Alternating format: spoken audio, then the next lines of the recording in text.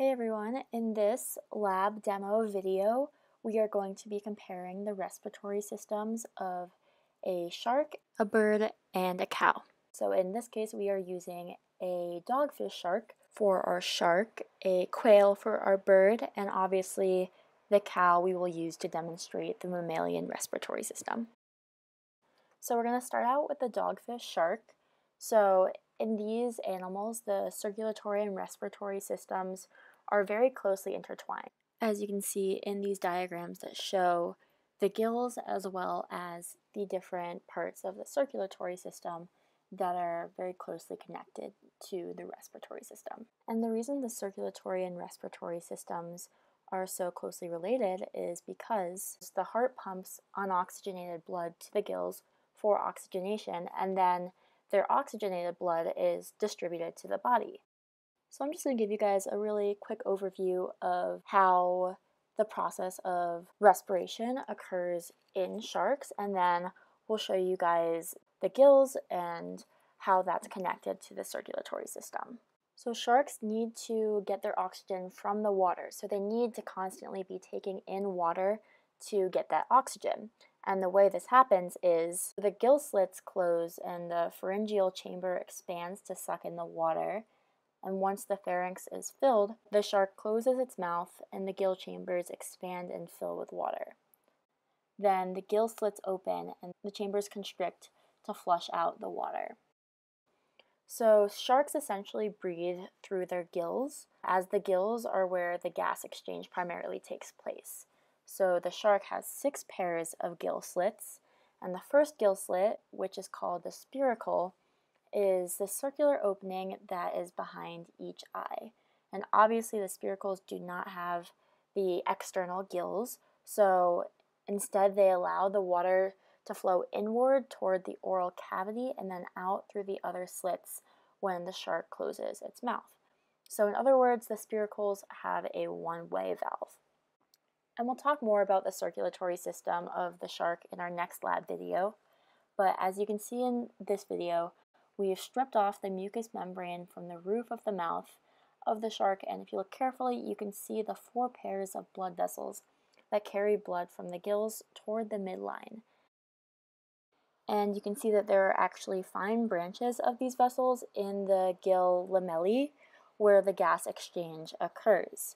So you can see that in the clip here, all those tiny little blood vessels, and in the sharks and also in fish in general, the water that contains lots of oxygen flows in a countercurrent direction to the blood, and that allows for efficient exchanges of oxygen and carbon dioxide. So as water passes over the gill membranes, tiny blood vessels extract the oxygen from the water. Meanwhile, the carbon dioxide waste also passes from the shark's blood and out of its body through the gill tissue. Okay, so next we're going to show you all the bird respiratory system in the quail. Now, just to give a quick overview about what happens in the bird respiratory system, the first important thing you need to know is that birds have a unidirectional airflow. Now, this is a really crucial adaptation for flight because birds have really small lungs that can't inflate since they don't have a diaphragm or pleural cavity like we do. So gas exchange occurs between the air capillaries and blood capillaries. Because the respiratory system has evolved so much for flight with the unidirectional airflow, birds are able to utilize almost 100% of the air, which is really neat and very different from humans, for instance. So when fresh air is first inspired through the bird's nostrils, it travels through the trachea, which splits into the left and right primary bronchi, each of which leads to a lung. The inspired air travels down each primary bronchus and then divides. Some air enters the lungs where gas exchange occurs, while the remaining air fills the posterior air sacs. Then during the first expiration, the fresh air in the posterior air sacs enters the lungs to undergo gas exchange. The spent air in the lungs is displaced by the incoming air and flows out of the body through the trachea.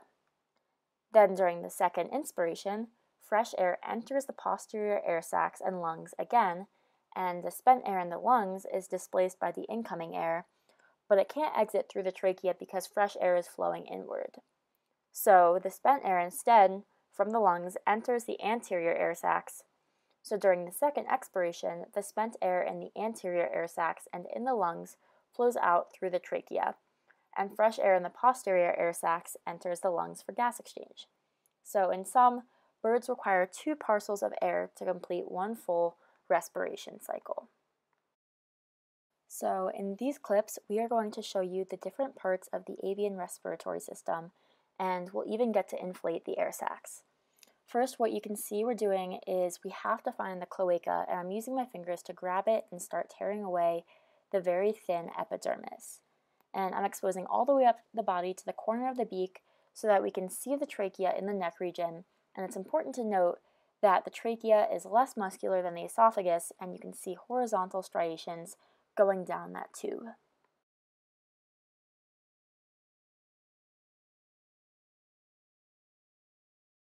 Next, I'm going to cut down the margins of the beak area on both sides of the junction of the maxilla and the mandible so we can get better access to the glottis. Now what we're doing is just tearing through the peritoneum, which is holding in all these abdominal intestines, and you guys will get a look at those in a sec. But meanwhile, notice the pectoralis, which is the big downstroke muscle that's really important for bird flight, hence the reason why it's the largest muscle in the bird's body.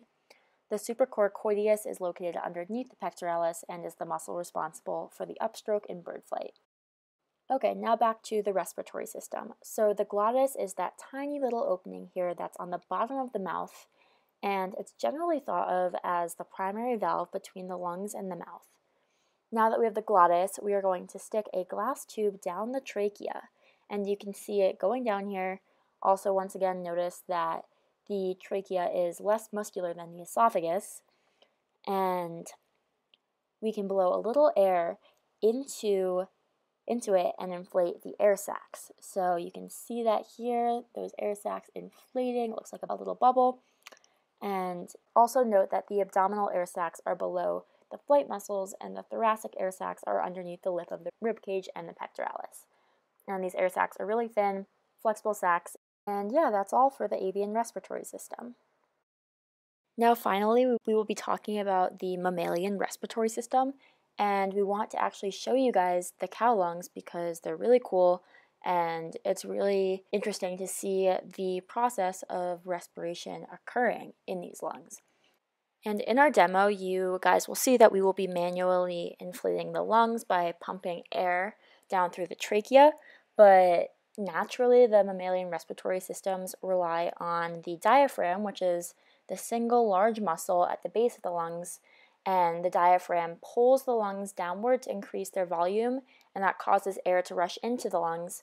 And then as it presses upward, the lungs become smaller and the air is exhaled. And the muscles in the rib cage work with the diaphragm to expand and contract the lungs. So as you can see, these lungs are massive and there's a ton of surface area here so that they can absorb a lot of oxygen.